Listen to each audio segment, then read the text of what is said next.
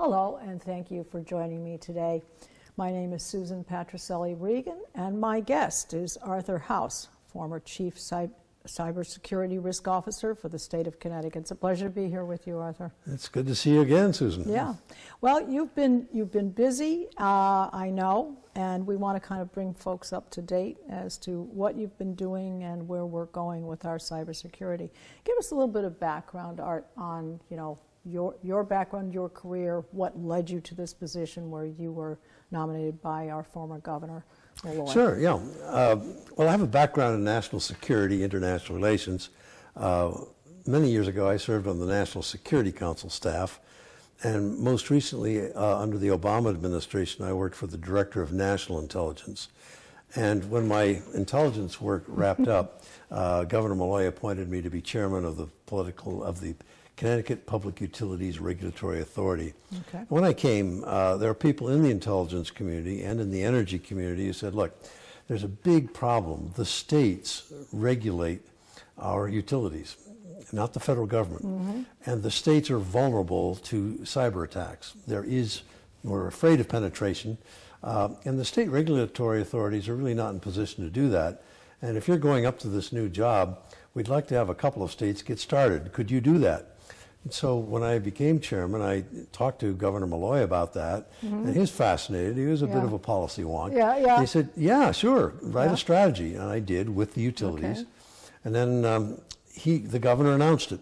And we set up an action plan. And the action plan brought together water, electricity, natural gas, and the regulators. And we agreed that there would be annual reviews of how they're doing in their defenses against a cybersecurity intrusion. So let me just say here, because those are all critical areas. Critical areas, because if you lose all those different powers, if you will, or support systems, the state shuts down. It does. Okay.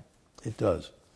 And if you shut down electricity, within about a couple of weeks, you lose water because mm-hmm. water is purified by electricity. Mm-hmm. So yes, they're all linked. Okay.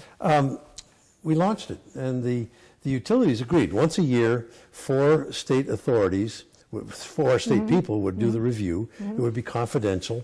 They could choose their own standard of evaluation, and it would be made public in a letter to the governor of the General Assembly, which we've done. Okay. And the utilities get to review it. And if they think there's anything in there that might compromise their defenses, their security, they point that out. And that has not been a problem. Okay. And they have generally agreed with what we've done, but we've worked very closely together. Yes. Now, that plan got a lot of national attention. We were the first state to have a collaboration between the state authorities and the utilities to do it. And it's gotten some international well, that's a bit of a feather in the cap of the state. Yes. Well, it's worked. Yeah. And because of that, the State Department, the U.S. State Department, has sent me on about 6 trips to different parts of Europe mm-hmm. to help European regulators learn about the Connecticut model mm-hmm. and how to collaborate with utilities. I continue mm-hmm. to do that work. Okay. So that's critical infrastructure, the utilities, sort of full stop on that. Right. Because that worked, Governor Malloy then said, could you come in and do a strategy and an action plan for Connecticut? Business, state government, municipal government, law enforcement, higher education. Right. And so I've been working for the past several years on putting together a strategy and an action plan, which we've completed. And so that's the other part of it. Yes. Well, now, in going forward, I think in order to have our viewers get a true picture of what's going on here, your strategy plan is something that is critical to, because a lot of people think about computers and cybersecurity. So when we talk cybersecurity, what is the definition of cyber? Because we can be hit from all different places. So how does that work? Cyber, thanks for pointing that out, because it is a bit amorphous, I guess. People don't know what it means. Right. I look at cyber as the combination Sounds Star Warsy. of the computer and the internet. Right. And how did we get there? We got there because back in the 60s and 70s, mm-hmm. the Defense Advanced Projects Research Agency, DARPA, it was a think tank of the Defense Department, set up this fusion of computers and the internet amongst a trusting community. They were U.S. scientists. They were our national laboratories, all the way from Lincoln Labs in Massachusetts to Lawrence Livermore. And with the military and the intelligence community, it was all focused on the Cold War, especially on nuclear matters. It could move vast amounts of information instantly by what we now call cyber, the computer and the internet. And it was not built with security in mind at all. It was done by a trusting group of people, almost all of whom had security clearances. They're all on the same team because it was a Cold War. And they were worried about protecting the country against a nuclear incident. Now that system of transmitting vast amounts of information instantaneously has now gone global. And so obviously it's no longer a trusting community, it's the whole world. And there are people who are using it for financial gain, for national security advantage, to steal intellectual property, for all kinds of different purposes. And therefore, we are profoundly vulnerable today. I give a lot of public talks. And one of the things I'm always asked is, are we safe? And well, the answer is no, we are not safe, but we live as though we were. We depend on the computer, the smartphone, the internet. It's part of our daily lives. And anything can be penetrated. I literally mean anything. Our intelligence agencies, the Defense Department, the White House, major corporations have all been penetrated. You put enough money and personnel into it, and anything can be penetrated. So no, we are extremely vulnerable, and yet we don't. Obviously, we don't recognize that, because if we did, we'd run around worried all day. Sure, of course. Well, let's just say, give us a sort of an example of something comes through and there's a concern about it. How do you go about the investigation, or solving of, or making a defense, creating a defense? How does it work? Well, there are probes attacks every day. Our electricity distribution companies, every hour they have hundreds of attacks, sometimes thousands of probes. And they have firewalls, perimeters put up to detect it and screen it out. Secondly, we have personnel who, suppose something did happen, how do you detect it and how do you contain it? One of the things that we need to work on, I was just in the Baltic states. The Estonians have the most advanced cybersecurity program in the world. Really? They do. And the reason is that they were penetrated and fried by the Russians in 2007, 2008, for reasons we can get into. My point is, they have been attacked and shut down. They recovered, and you don't have to tell them that cyber is a weapon. They know that. They've been attacked, they've been compromised. So they're very advanced on this. And I talked to them about the Connecticut plan, and the cybersecurity officer there smiled and said, ours is exactly like Connecticut's. Really? I said, really? Yeah. I said, could I see yours? He said, no, it's classified. but trust me, we're very much the same. That was a couple of years ago. When I saw him a couple of weeks ago, I said, what are you doing? And he said, we assume at any given time we could be attacked again. And so we have response exercises, 4 or 5 a year. And we never announced them ahead of time. He said, I, as a minister, know, and the head of the head of the utility knows, but no one else does. All we know is battle stations, there's been a cyber incident. Go to your post and defend the country. And sometime when they're in the midst of it all, they'll say, this is a test. But you don't know that when it starts. And they assume a complete shutdown. That's what Connecticut needs to do, and all states need to do. Are we prepared to do that? Are we on the verge of doing that? I mean, we have never had a drill in Connecticut. We don't do it postulated solely on a cyber attack. We've included cyber into other things, but with the great premise being, the main premise being, we are under a cyber attack. No, Connecticut's never done it, nor have a lot of other states, and it's different. So has this been part of your strategy? Yes, we called for it. But the reason is the rules are completely different. Under a hurricane or an ice storm, one of the prime rules of emergency managers is never go public until you have all the facts. You're right. Rather than be a little late and correct. You're right. In the cyber, you don't have that luxury. You have to go immediately before you know what's going on. Why? Because word will be out on Facebook or Instagram or whatever, and there'd be incidents, there'd be rumors, there'd be shutdowns. So the governor has to immediately go before the cameras and say, things are happening. Come back. We'll be here every 2 hours, and we'll Right. update you. Right. This is what we know. This is what we don't know. There is a rumor out there about this. We know that is not true. Okay. But stay tuned. We are your source of information, and we're managing this. We're in control. Secondly, you have to have 20 or 30 major questions already researched and answered, so that when something happens, you don't run around saying, uh-oh, this just happened, what are we going to say? You have to have prepared that ahead of time, and you have to agree on what the language is going to be. And they say, you know, incident number 10 just happened. We'll get the response to incident number 10 and run with it. So it's completely different. Are there learning curves every time? Oh, absolutely. There are learning Well, you curves. find things that didn't work or could work better. Absolutely. Okay. Now, what kind, I know you can't share it or necessarily, but does this need a continuing large budget?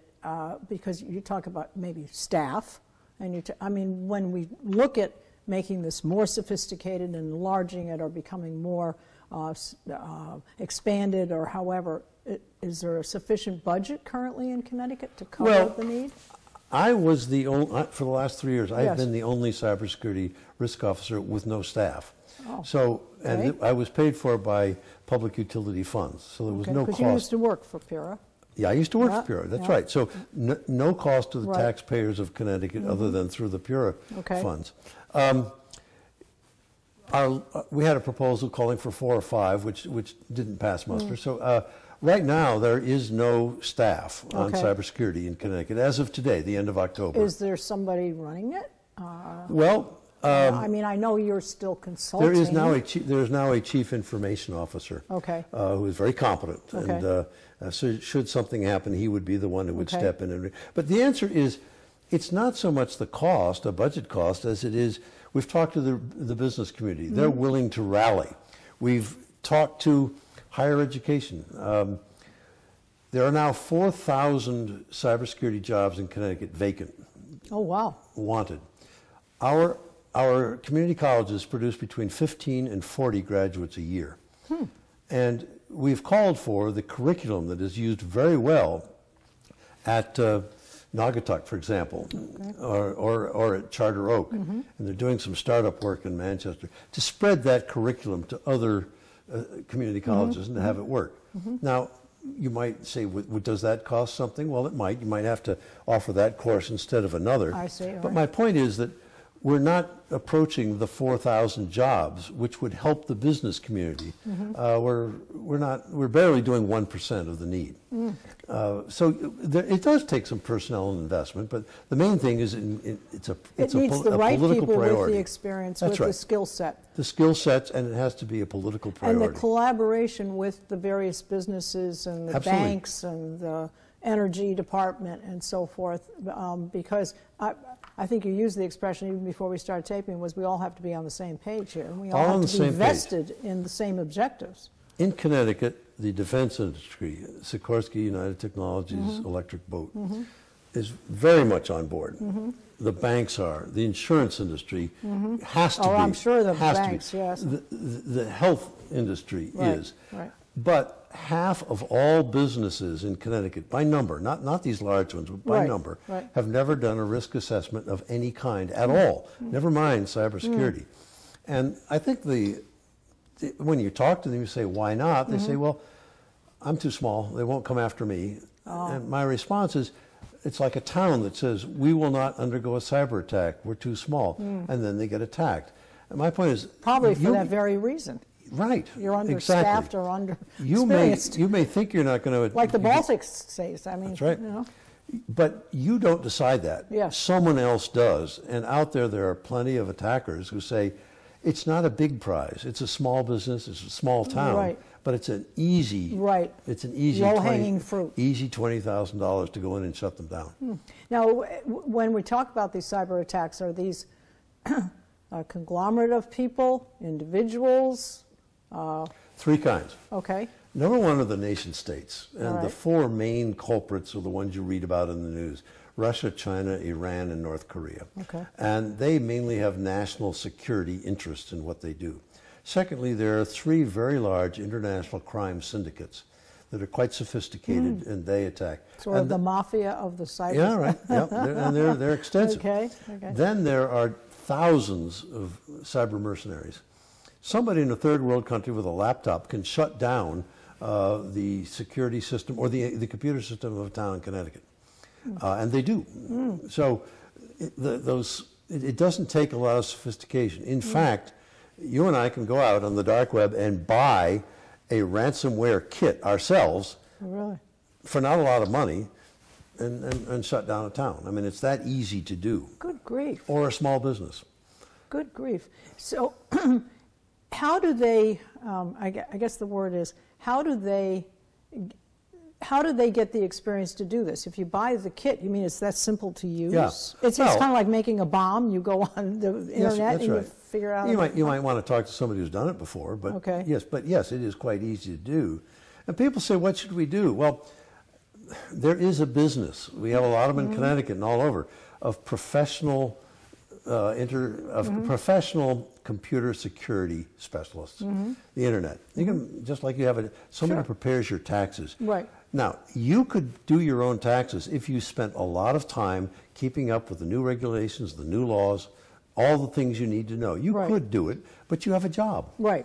And a family and have all kinds of responsibilities. You have a lot of other things to do, and unless you do it a lot and frequently, you'll miss something. And it's the same with cybersecurity. If you want to become an IT specialist and set up the firewalls and set up all the defenses you have to and keep up to speed with all the new malware, you could probably do it, but hire someone. I mean, if you happen to, if you have a day job, and unless you want to do that, hire one of the professionals who can come in, look at your business, your town government, your personal account, and make sure that you are doing what is reasonable. Now, having said that, anybody can penetrate it. They put but you want to make it. But they keep coming up with new ways to get in. New ways to do it, but you want to make it difficult for them. Okay. You want them to come in and say, "Oh, can't get in there, can't get in there." Gosh, they've got this protection. The heck with it. This one's too tough. I'm going to move on to somebody else. Now, the protection thing. How does one determine what firewalls you can put up? Ask a professional. Okay. No, I'm serious. Yeah. Ask a professional. Okay. So is it worthwhile? All right, let's talk to the business community for a moment now. Right. We're trying to increase our businesses here in Connecticut and retain the businesses we have. We have a lot of startups. We have a lot of entrepreneurial people and so forth.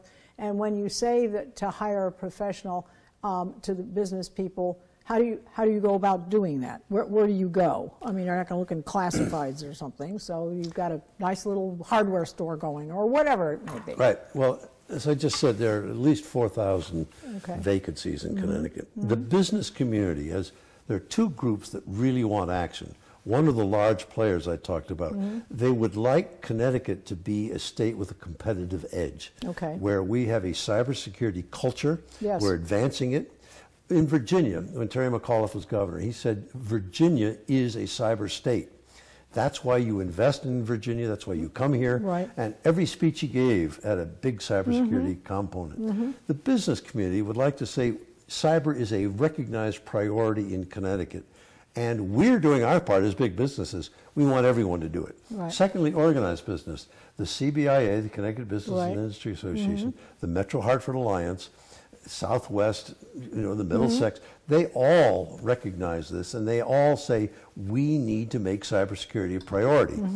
The problem are the businesses who don't participate.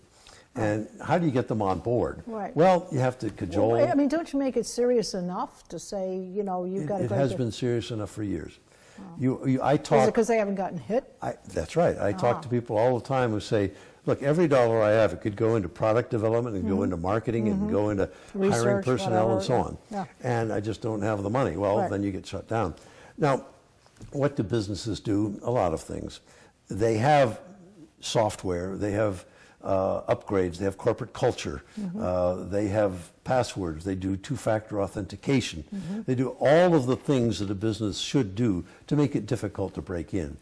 And this is something that could be a great boon to business in Connecticut, to make it known that we are a cybersecurity state. Yes. We take it seriously. It is a priority, and businesses share that in common. Yes. That's a great opportunity. Yes, for us. Actually, that would be a very good factor to have. That's a great selling point, particularly if you have the concern. All right, so let's talk for a moment now about you talk about any hacker can get in, any mercenary can get in. when they go in, is it money? Is that what it is? This a situation of if you don't, kind of like an individual can have this, if you don't send me $20,000 right now, you'll never be able to get back into your thing. I've locked you out of all your information and that kind of thing. What do most, and what are they looking for? Is it money? Is that There it? are three things Okay. three reasons why you'd go into Okay. business.